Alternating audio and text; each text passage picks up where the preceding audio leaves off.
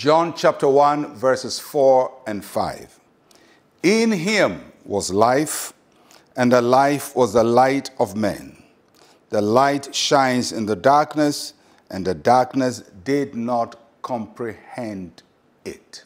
Very interesting as you read John chapter 1, that he starts talking about the word, but pretty soon he personalizes the word and gives the word a personality and calls the word him.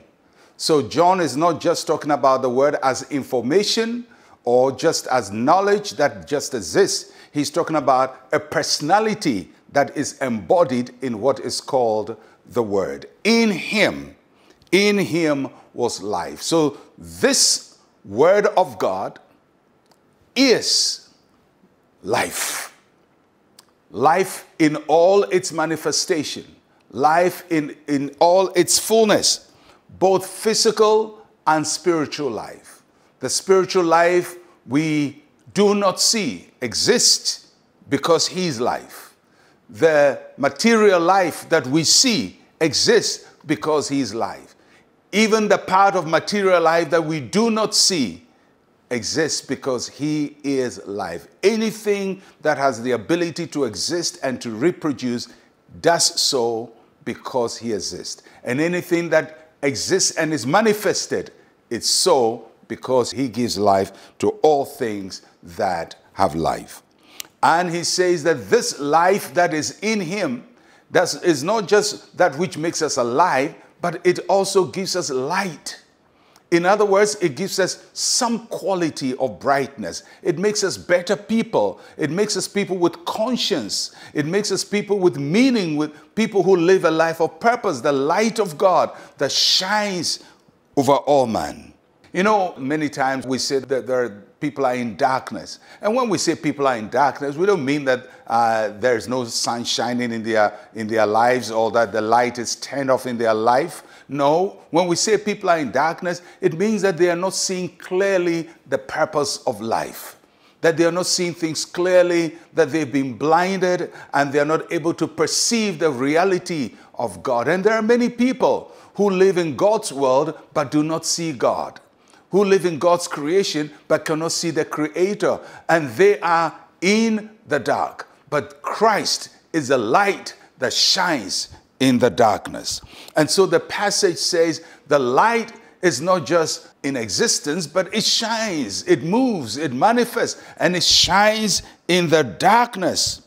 And that's what Jesus Christ came to do. He is the light of God, the light of the world that shines in the darkness of our world, that we can behold our Creator as he is and honor and worship him as such. And then John says something very interesting. He says the light shines in the darkness, and the darkness does not comprehend it. The darkness does not understand the light. And that's true. Darkness doesn't understand the light. But at another level, he also means that the light shines in the darkness, and the darkness cannot overcome the light. So even when people don't understand the light, they cannot stop the light. If people say, there are people who say, well, there's no God. That doesn't stop God from being God. Oh, I don't believe in Jesus Christ. He's still Jesus Christ. He's still the light of the world. The darkness does not understand it, but it cannot stop it. It cannot overcome it. That is the overpowering presence of the light of God, which is in the life, which is in the Word, which is in God. Out of God, there is the Word. Out of the Word, there is life. Out of the life, there is light. And may that be your light today. Let's pray. Say with me, Heavenly Father, darkness cannot stop the brightness of your light.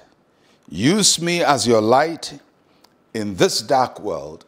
In Jesus' name, amen and amen. Well, I'll catch you again tomorrow. I'm Pastor Mensa Otabil. Shalom, peace, and life to you. Have you shared the gospel with someone? Have you told someone about the love of Christ? Have you won a soul today?